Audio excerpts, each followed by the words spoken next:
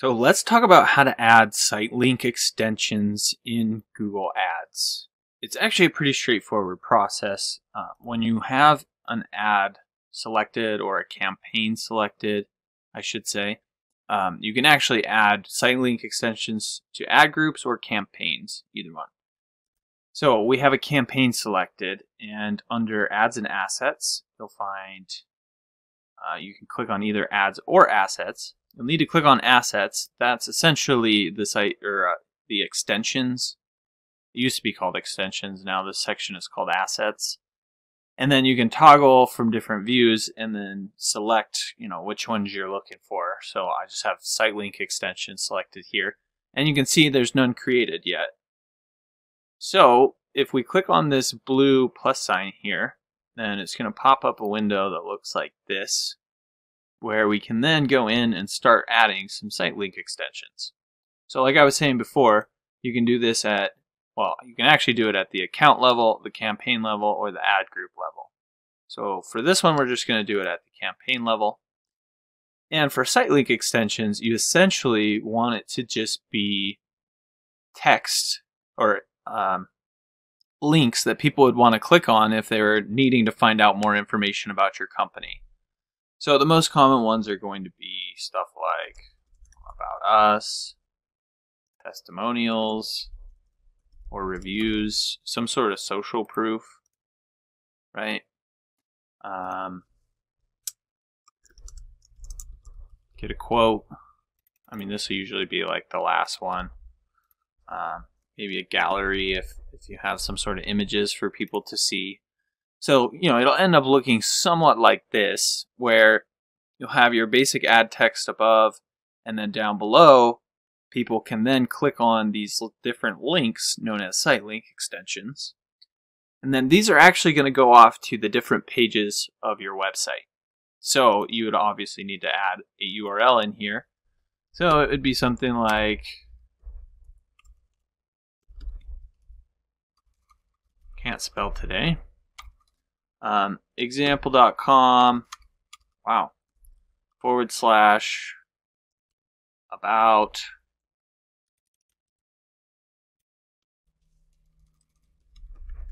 reviews gallery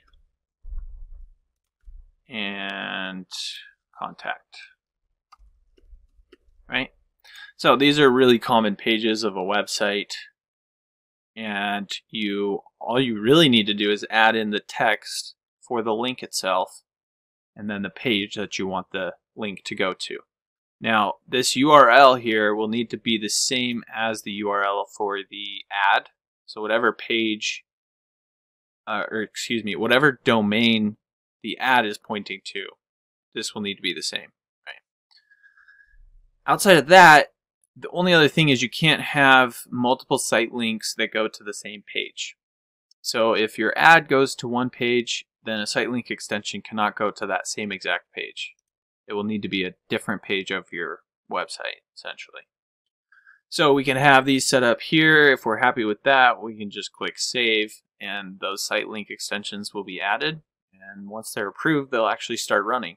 And then when somebody does a search, they'll see those at the bottom of the ad, right? Now, you can take it a step further if you want, and you can add some descriptions in here. So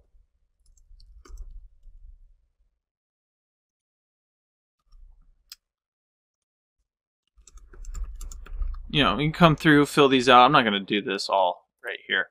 But when you do that, it will show beneath these and show a much larger, oftentimes it'll split it up. So you'll have 2 here and 2 here. And it'll say about us, and then it'll have a description. And then it'll say testimonials and have a description. Then gallery with a description, and get a quote with a description. These are recommended. They're not necessary or required. But, the more information you give Google, the more it can test and figure out what's working. So I always say fill out as much of this as you possibly can, and then click Save, see what happens. And then when you're done setting those up and they've started running for a while, you'll start to get some conversion data coming in. This is actually for our other extensions on this campaign. But one quick note, these extensions like with a Sitelink extension, if you get 19 clicks, it doesn't necessarily mean that there was 19 clicks on your Sitelink extension. Oftentimes it just means that there was 19 clicks on your ad when your Sitelink extensions showed up. So just be a little bit careful about these numbers, because just because you got 3 conversions from your Sitelink extension doesn't necessarily mean they came from somebody clicking your Sitelink extension. It could just mean that your Sitelink extension showed up, they clicked on your ad, and then they became a conversion, right?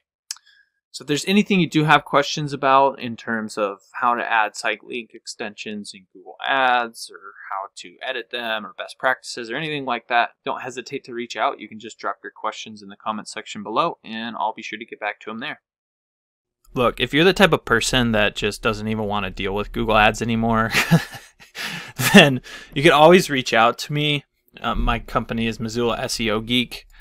I'll leave a link to my website down below, but we do manage Google Ads for different companies in different industries, and you can come learn about what we do, what makes us unique. You can even read some of the testimonials from some businesses that we've taken from 0 to over $1 million in revenue, like this one here. And really just see that, this is the type of thing that's going to explode your business growth. So feel free to reach out. You can always give us a call or contact us through our website, and look forward to working with you.